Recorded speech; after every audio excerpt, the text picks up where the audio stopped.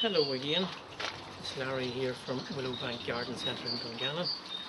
I just want to take you back to our division of snowdrop bulbs a week ago, and here we have the tray of bulbs that we planted up. They're growing quite well. I have staked those up with little sticks, and they'll remain in those trays until about September or October. The green leaves will die off, but you will still be able to see the little bulb where it is in the pot by the stick. They will be planted out in position, and as I said, in September and October. Meantime, I'll just leave them to the side in shelter over the summer so the sun does not shine on them too much. And I'm going to continue on today with two other sets of garden bulbs that you can transplant by division at this time of the year. This one is called Lily of the Valley. It's just peeping up over the ground at the moment. Again, this is a nice white scented flower that blooms in April or May. And I'll just show you how you can take a clump and divide them and plant them out. Again, it's just a case of taking the clump, tearing them apart with your hand. You will find that the roots, take out 2 or 3 stalks, place them in a pot, a little bit of compost in the base, put the root in, and just leave it with the bud sticking over the ground. Now that plant will be watered in, and that will flower in about 6 to 8 weeks time. That's Lily of the Valley. I'll just continue to show you what you can get from this clump.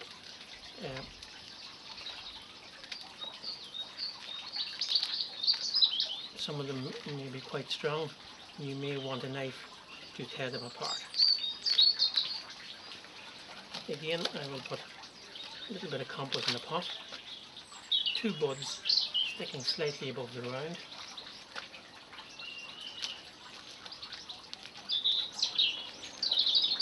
And I'll just water those in. Again, these are quite difficult to propagate from bulbs that you buy. They're easier to propagate by division. There's 3, and you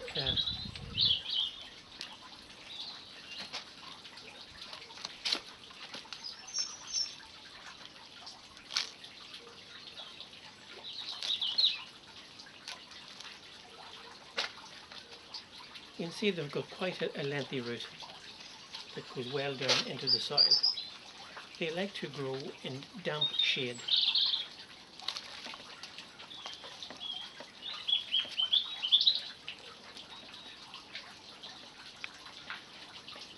So there's 5 Lily of the Valley from that little clump. Again, they are good selling plants.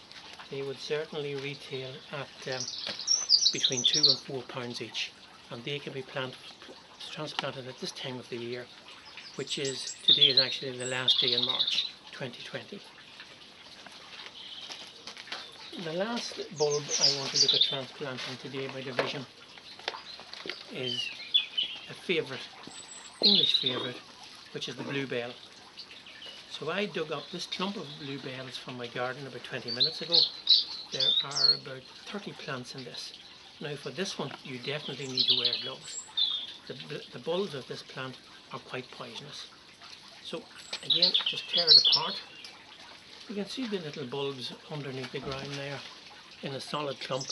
They're like a small onion or a shallot. They can be transplanted at different times of the year, but I prefer to do it before they flower. Put them in their flowering position and water them in. So here again, about 4 or 5 bulbs in a clump. I'm using a 1 litre pot this time because they're a bit bigger.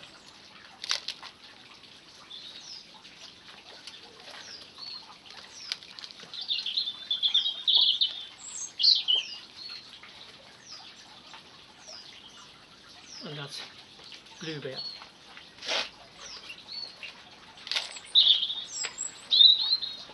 Again, just divide in 2, leave about 3 or 4 bulbs in each clump. Now, something else you need to be aware of. Bluebells are a protected species, so you just cannot go out and dig them up wherever you find them and bring them home. Thankfully, these bluebells were in my garden when I bought the house, because our garden here was part of a field before they built the houses, and these bluebells were growing along the hedge.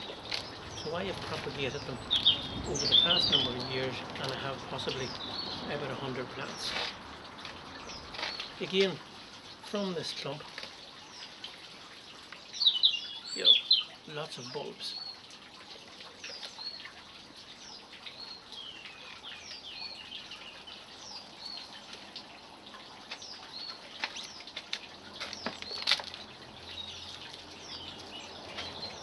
Now, if I was doing this in my garden, I would just dig the clump up, divide it, put it in a hole, another hole, a little bit, about 6 or 9 inches from the original plant, and they need to be watered in quite well. But this is, as I said, it's only March. There will be plenty of rain over the next month or so. So there's 5, and I'll get another 5 from that clump, which I will do later. So that is propagating bluebells in the last day of March. You just can transplant them into your garden, or you can give them to friends and family. Again, they will be watered in, and they will grow quite well when transplanted at this time of the year. So that is propagation by division of bulbs. That's the class finished on that subject. But I just want to move on today to we sowed seeds some days ago, a couple of weeks ago actually, in Willowbank.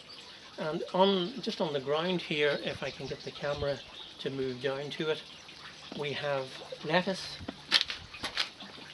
which have been planted out, growing quite well, and in 2 or 3 weeks they will be edible, ready for use.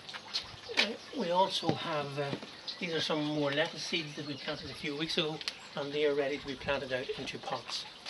I think container growing of vegetables is going to be quite popular this year, because I think with coronavirus it will be more difficult to get vegetable plants, because a number of the nurseries and garden centres will be closed. The other one I have potted up in a little pot is chives. Again, this is a favourite of mine. It's quite easy to grow. It is part of the onion family and very similar to spring onion. However, the advantage of chives is when you cut them, they regrow. So in a week or 2 they will be ready to eat. You just cut them with the scissors about a ½ an inch above the soil, and the base will grow again, and I can wash these and use them. So again, easy to pot. There are 6 there in a pot, about a 15-inch pot. The other one I have potted up is parsley. Again, will grow quite successfully in a pot. I have here 5 plants in probably a 12-inch pot. Again, container growing, easy to grow, and certainly far better than any dried product that you will buy. So that's just enough for today. Next video we will talk about propagating of herbaceous perennials by division, and that will be scheduled for the first week in April. Thank you very much.